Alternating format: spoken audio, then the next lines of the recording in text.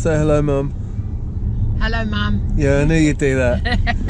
Why does she always do that? She thinks it's funny. So does like Ben, so does my dad. What is wrong with them? Right, we're on our way to the hospital and I've got to go in early to see them. Not sure why really, so we'll find out when we get there.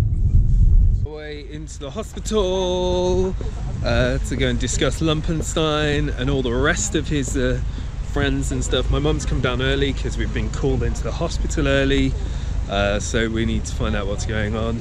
There's some exciting stuff happening with research though, so I'll keep you posted about that later. Okay, so I come out of the hospital. They've drawn all over me, which I'll show you when I get back, where I'm going to have surgery, and some cool stuff's happened, so I'll tell you when I get in the car. Cool stuff has happened today. The person who's in charge of communications and stuff to do with like videography and documenting stuff in the hospital has come to see me and said that they would like to document me in the hospital.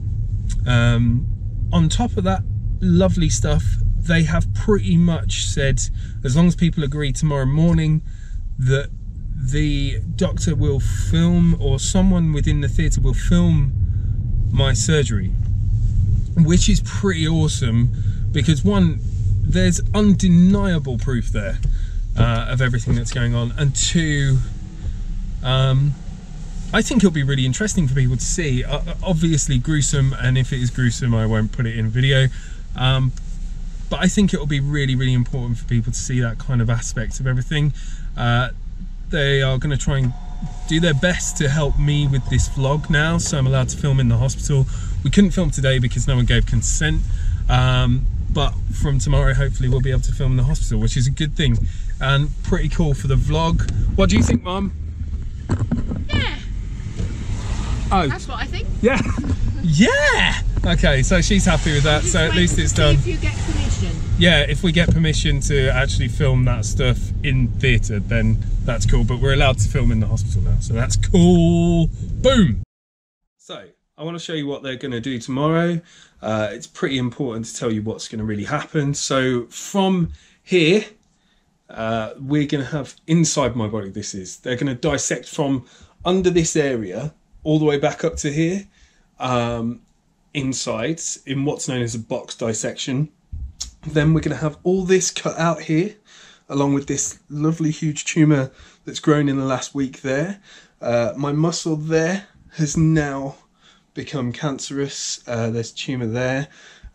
We now know my scar site needs to all come out, all of that area, and I've got some nodules at the top and in the middle of my back, so there's literally a load of cancer to go, and they're going to cut it all out tomorrow. So basically what we're going to do tomorrow is we're going to have the surgery done. They've now agreed to let us film parts of it. We're only allowed to film parts due to them actually allowing us, so the actual CEO of the actual hospital has agreed to let me do this, and we are very grateful for that.